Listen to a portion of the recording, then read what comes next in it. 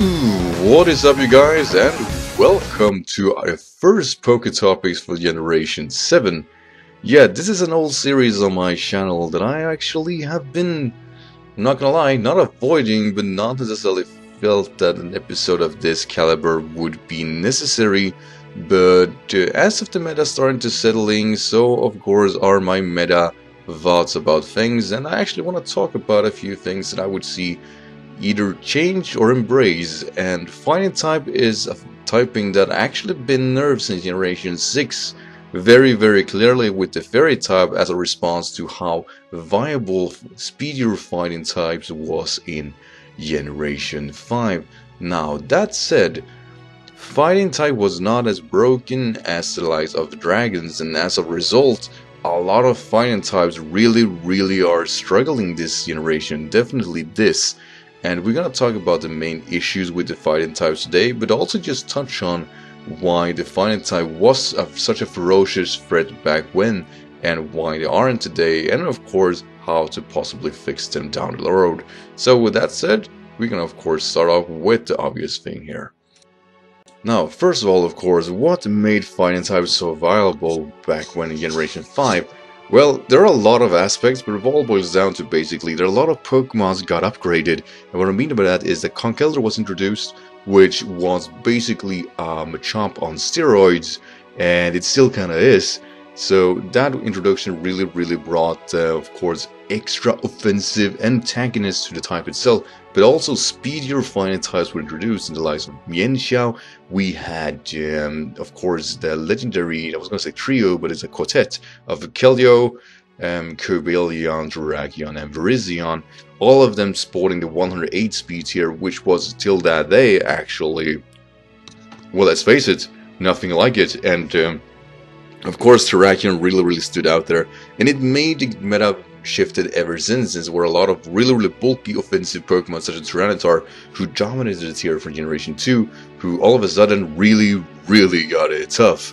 And just overall, the speed tier itself really raised the bar, and the Pokemon there was extremely viable. And it was rewarding sets to be banded or scarfed or even be able to set up with these Pokemon, because they were actually mixed offensive walls all of a sudden. And of course, like the Conkeldurr had priority in Mach Punch, which definitely did hurt to get with the likes of either Guts or Iron Fist.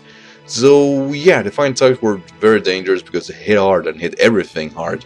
So the response was actually Generation 6 fairy types, which, while they did sport Poison Jab and whatnot, these were clearly weaker moves, and there were very few Pokemon who could hit a fairy type super effectively enough to be able to get rid of them.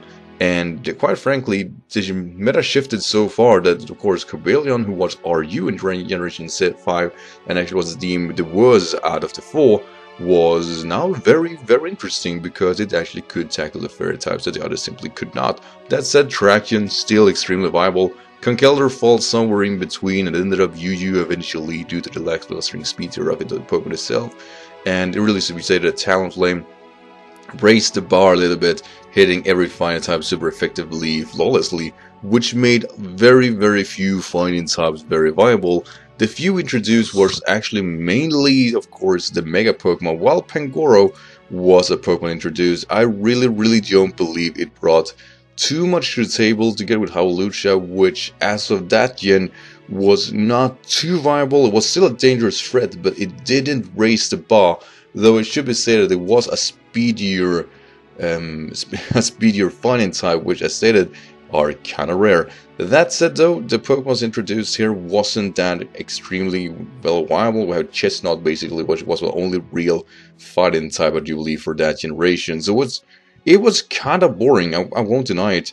And this generation was pretty much the same, as the only new Pokemon here that was introduced for Generation 7 was Bazimian, which might be one of the most boring thing ever, to be completely honest, with Crabominal, who definitely was out of priority and completely by default falls flat.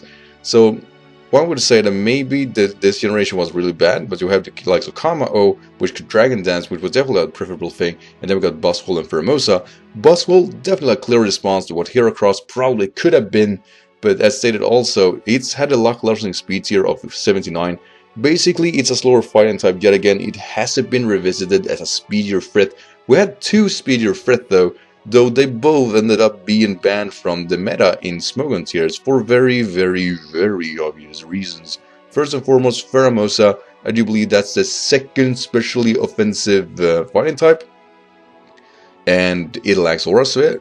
But it had something that I think a lot of fighting types are missing today, and quite frankly, I think the typing as a whole just are lacking this overall, and that was a strong speed tier with a strong offensive stats to boot. Now, clearly it was a mixed attacker with very high attack and special attack with a high speed tier, and Marshadow was also introduced this generation, and I would say that it's a clear response to the issues it's also facing.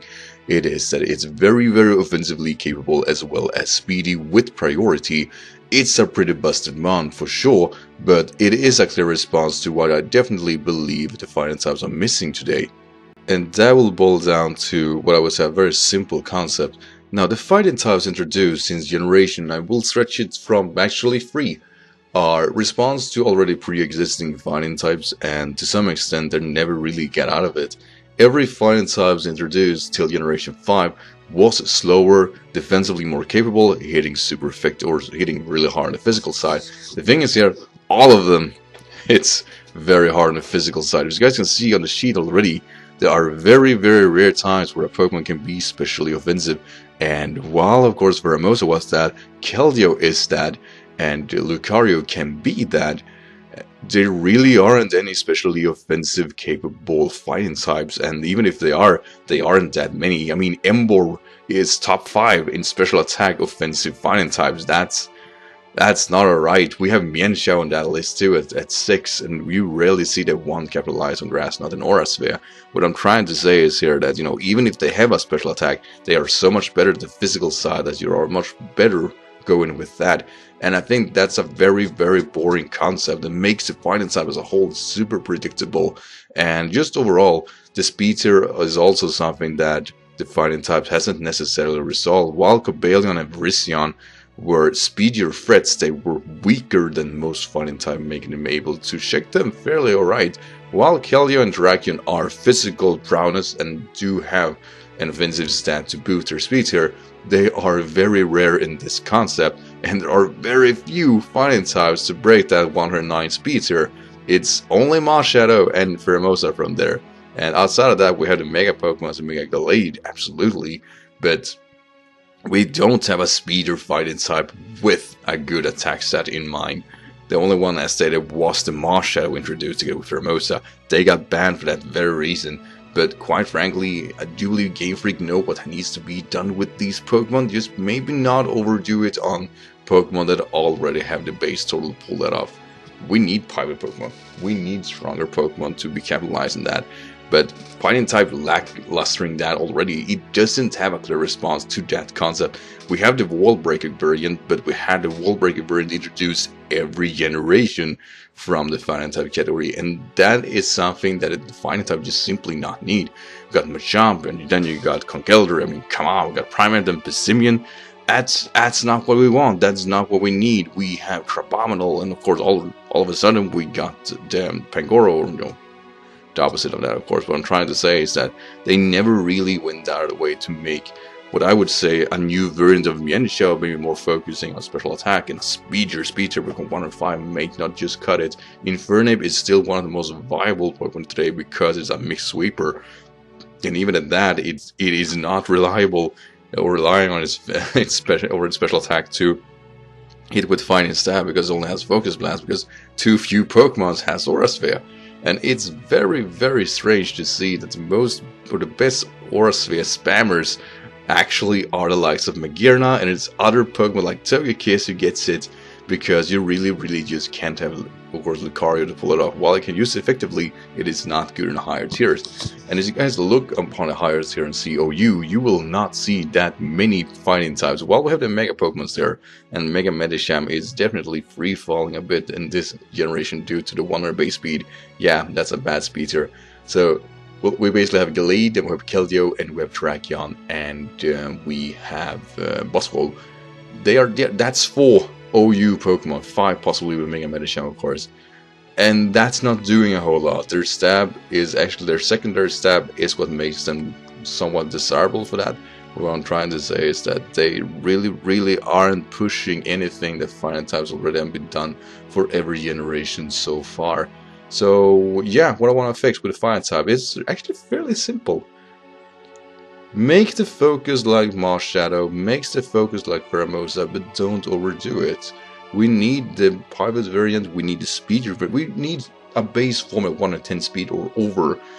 Not having that and not having that focus really leaves a lot to be desired with the fire type. Both Virizion and Cobalion would be an absolute proudness in my honest opinions had their special attack or physical attack been more focused than 90. I definitely believe going to mix by that really hinders them, and while they're viable, they definitely could be more viable have they solved that already, and it's very unfortunate. But yeah, those are my 2 cents about the fire types, and really if you want to see more about these episodes, make sure to tell me down below. I know this is a very different route, but I rarely talk about these things, but I do enjoy them. I do flourish in this, and quite frankly, I really want to see something happen, and I really want to inspire others to see something that I do believe are lacklustering as of today. So for that's it, of course, guys. As always, thank you for, of course, watching, and well, I'll see you guys in the next video. Till then, take care.